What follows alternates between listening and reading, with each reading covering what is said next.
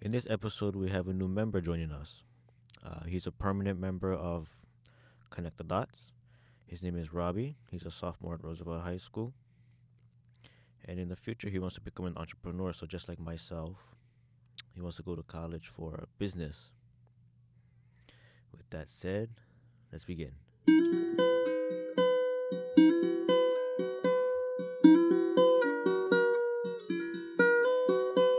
Hello, everyone. Welcome back to another episode of Connect the Dots, a place where we share experiences, build relationships, and learn how to cope with our everyday challenges. My name is Ezra White, and I'm joined here again with our new member Robbie. Hello. And in today's episode, we will be talking about how to maintain and live a healthy lifestyle with being blind or visually impaired. So, to first begin, living a healthy lifestyle is no different for us than it is sighted people. However, for us, of course, we have the disadvantage of not seeing, obviously, for us blind people. So we do it in a different way, and we use different resources and technologies to help us achieve our goal of a healthy lifestyle and how to maintain a healthy lifestyle. So for Robbie and I both, we both at school participate in physical education. Well, Robbie's because he's a freshman, he does PE, and I participating in weight training. So first, we can start with Robbie and how he will share with us how he does PE and how he adapts different activities that will benefit him and his visual impairment.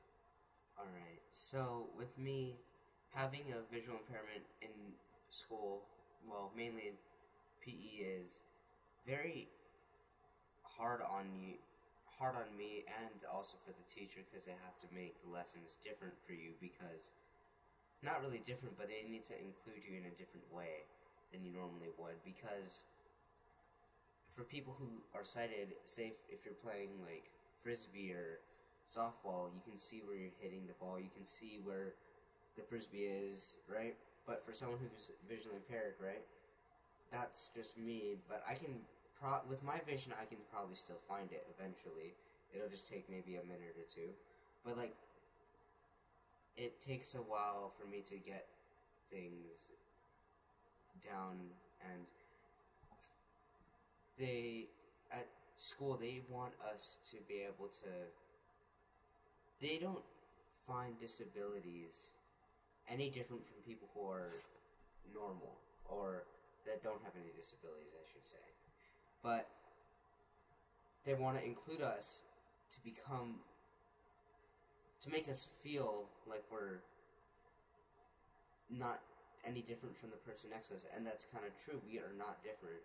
We just have extra challenges that they don't have to deal with. If you agree with me, Ezra, you can say. Yeah. So, going through these kinds, because for Robbie and I both, we both had the same PE teacher, and he adapted. Of course, he had to adapt different for me because our vision levels are drastically different. Yeah, Way different. I'm going completely blind. Robbie can still see a lot. He can still read print. So, you know, it's just different. Not the same method is going to work for the same people. Something that may work for a blind person is not going to work for a visually impaired person, and something that works for a visually impaired person is not going to work for a blind person. So, that's one of the things we'll be covering in today's episode is how Robbie and I both, you know, navigate, I guess, throughout our physical aspect, of taking care of our body. I'll stop the recording just to check the audio.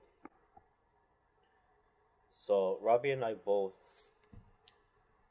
we, so like I said earlier, at Roosevelt I am in weight training, and I had to learn how to navigate throughout the room because, if I walk the wrong direction, I'm gonna get hurt. By all the hanging, all the weights, the bench presses. There's a lot of stuff, a lot of obstacles in the room. So I think that's one of the first things that I would recommend a blind person. You know, if you cannot see the objects around you, like myself, that you would work on orientation. Because if you don't know where you're going, you know, you can't do anything. You know, so for me, the first thing I did when I first started that class was I went into the room before the school year started. Luckily, it was open, and I asked the teacher if I could do an orientation of the room. So for me, that room is it's a good sized room. You know, the layout is pretty easy. You go inside.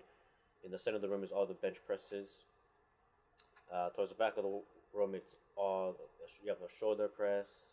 You have your pec flies machine. If you work out, you know what that is. You have your chest press, which is like the machine version of the bench press. You have your back machines to help work your back. And then on the right side of the room, you have all your dumbbells.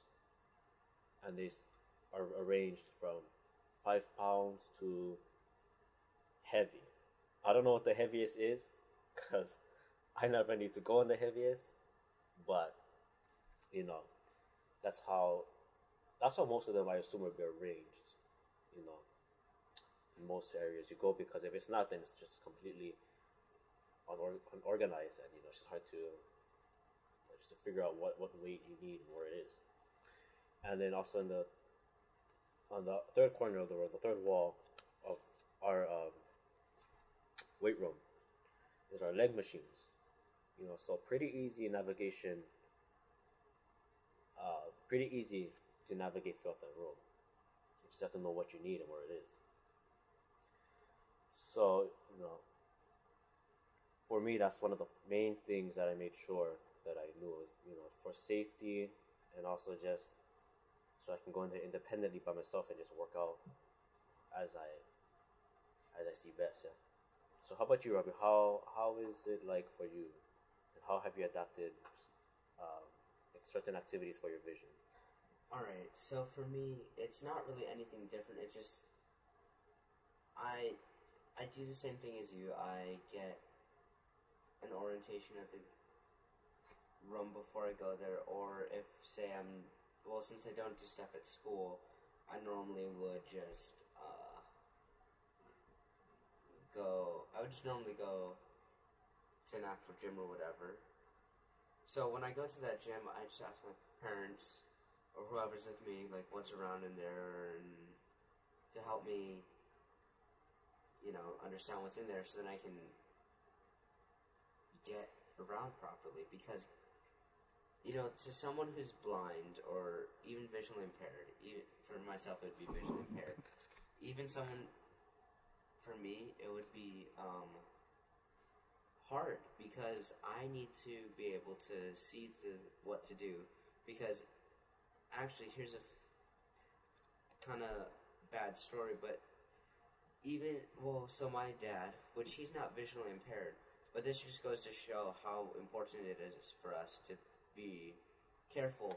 He just got his rib dislocated, and he got it put back into place. It naturally healed back into place, but he did something, but he wasn't paying attention to what he was doing. He was looking at his phone. He was working out on the leg weights. The one, I think it's, you have to push something and then it pulls the weights up and then you slowly go back. But he did something, so his rib popped out of place, and every time he like rolls on one side of when sleeping, it hurts. So that kind of proves that you need to be very, very, very careful when it comes to exercising, because Exactly. you could hurt yourself. And going back to my dad's thing real quick, he's going to be like this. He's going to be in this pain stage for about 6 weeks. Dislocating an internal bone in your body, not really fracturing. Like, fracturing your arm, it's not as bad as, like, hurt. Like, think of it as, like, dislocating your rib. It's pretty much the same thing as you broke your arm or whatever. It takes 6 weeks to get back. So it's gonna take a long time if you get hurt, and that's why you need to make sure you know what you're doing when you're in the gym. Yeah, because you do not want a 50-pound dumbbell falling on your foot, because that's gonna hurt. That's gonna break all your toes. Oh my gosh, I can't even imagine. You know, I mean, thank God I never got to 50. 125. So Um, yes,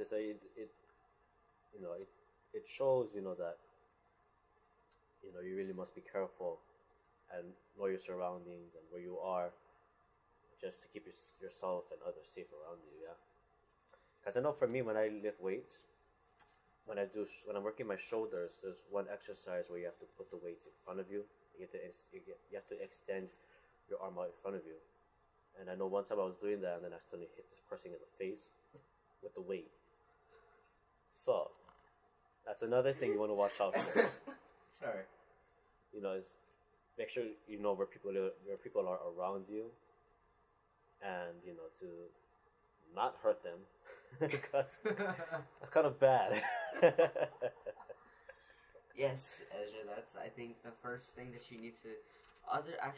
the first thing is to make sure you yourself are safe, and the second is to make sure that you're not going to hurt anyone else. Yeah. That's why even... See, me being a Boy Scout, this kind of ties into healthy living, but it also doesn't. But it's just a quick story. When you're a Boy Scout and you get the totemship, which is to be able to use a knife or axe or any sharp object, right? You need to be able to know what a blood circle is. That kind of works the same with the weights when you're doing that sort of exercise. So the blood circle is you make sure that if you have a circle around you that no one can enter when you're using the blade, so then you don't hurt them. So that should go the same way with the weights. So you guys should make sure to do that. Like, spin in a circle. So then, or if you're going to stay in one position, just make your arm go across in front of you, holding the weight to make sure that you won't hit anyone. That's what I do. Now. Yeah, that's what I started to do now. But, and we've been talking about weights and lifting for a while now, but, living healthy is also, it's a very, very broad category, things to talk about. Like healthy eating, which I know everyone wants to start eating healthy, but especially here in Hawaii, the cost of living is so high that it's just more cheap. It's just much more, not only cheaper, it's also more convenient just to go to McDonald's and go pick up a burger or something than, to go to the grocery store or Whole Foods, which we recently got actually, and, go buy some organic products, yeah. But, also eating healthy is something, that I have been trying to do myself, and I've discovered some apps that are voiceover friendly on the App Store. Robbie and I are both Apple users. We don't really use Android a lot, or ever, I should say. But there's this app on the App Store. It's called MyPlate. So basically, what MyPlate is, like I said, it's voiceover friendly. It's an app that tracks how much calories you're taking in a day. So, for example, let's say you have, I don't know, cheeseburger for lunch, and you have some steak for dinner, for breakfast, pancakes, I guess. So, after every meal, what you would do is you would search up that food item in their catalog, and you would add that item to your tracker. And what that tracker does is it calculates how many calories were in that specific item. So it lets you know if you're eating responsibly, if you're eating unresponsibly, not responsibly.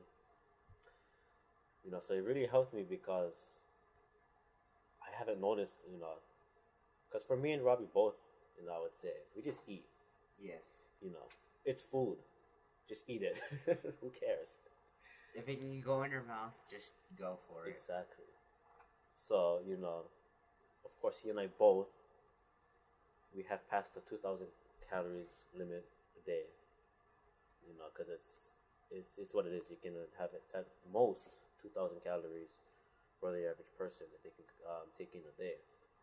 Yeah, I've probably taken like twice that, honestly. Which is weird because I'm very skinny. I eat a lot. But I guess my metabolism is so fast, it just burns off real easy. How about you, Robbie? Okay, so with me, metabolism is not very fast, so I don't really burn off things that much. So that's why I need to start working out more, because every time I eat something, I need to work 10 times harder to get rid of that weight that I just gained from it. And I really do need to start shaping up, but I'm getting there. I'm getting there. Yeah. So other than eating healthy and lifting weights, there's a lot of activities that both blind and visually impaired people can partake in, like running, going for jogs, walking. I love walking. It's fun just to get out there and cruise. Yeah. And running, you may question, how can a blind person run? Can't see anything. So I remember the first time I started running for PE, and yes, the coach still made me run even though I couldn't see, which is actually a good thing because it was fun. But it wasn't fun; it was tiring. But yeah. So what I did was, see, I was lucky at Roosevelt. Our track it encircles our field, so it goes around the perimeter of our field. That's with all tracks. Huh? That's with all tracks. That's all tracks? Yeah. Really? I don't know that. Okay. So what I did was I just followed the edge of the track basically. I ran along the edge. Luckily ours doesn't have anything around it. There's no holes in the way or anything like that. But so that's one suggestion I would make, is to follow the edge of the track. Or another thing, I tried this out before when I first started PE, but it never worked out so good. It depends on the situation, of course, or the type of environment you're running in. So I tried running with a person,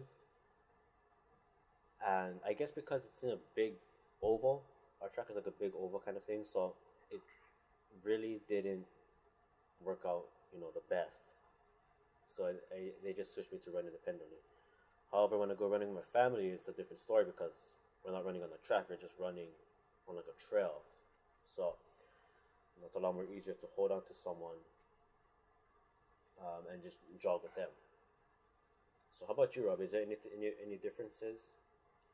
Yeah, there is differences. For me, since I still have vision, since I'm visually impaired, it is difficult because you get tired, right? And with someone who's visually impaired, you tend to strain your eyes more when you're working them. Yeah. So it's like, I need to get more water. That's the thing, because someone who's visually impaired will have to get more water, because you need the water to continue going, because you'll pretty much, I guess in this term, you'll pass out and die from this. Not legitimately, but you will. You pass out. You pass out. I don't know about dying, but I guess it could happen. It could, but like, you'll get really hot, and you'll probably pass out from heat exhaustion. Yeah. And that's why the water is most important. And I had an experience with Boy Scouts where I did a hike, the Cocoa Head Stairs. So that was a really hard one, because I went on the day that it was super, like, hot and humid. So that day, I really should have brought more water, but I didn't. So on the way down from there, I ended up passing out. Not on the trail, but they saw me getting super tired. So I went down to the side and just knocked out for 45 minutes until the other scouts could come and bring me water to cool me off. Wow. Yeah. It was very hard. I kept going in and out of consciousness pretty much in that 45 minutes. How long ago was this? 2 years? Maybe a year. Oh. Yeah.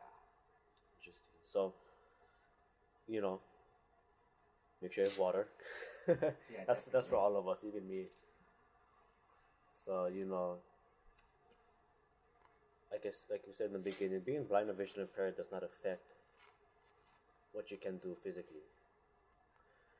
We can all work out, we can all go for runs, go for jogs, go for walks. Just gotta make sure we all do it safe, yeah? Safe. That safety is number one priority. Exactly, yeah. And, just be mindful of the people around us and, of what's around us, our environment. and everything's gonna be good. Because although a lot of people don't like working out, working out is actually a really good, you know, the path you take may be rough, but the view at the top is very rewarding. That's just like working out. It's hard to be, um, what's the word I'm looking for? It's hard to be consistent. It's hard to be consistent, working out every day, as much as you can, you know. But the reward is, it's just so satisfying. Yeah. So that's about it. Do you have anything else to add, Robin? Not really. We covered it all already. All right. So like we said, make sure you have water, be safe, and hopefully in the next episode you'll be more strong. I guess is the word. But yeah, hope you all have a good day. Thank you for listening. Thank you for listening to this episode. If you have any questions, comments, feedback, please feel free to email us at connectthedots@guidedogsofhawaii.org, and we will be sure to get back to you as soon as we can. And with that, aloha. Thank you.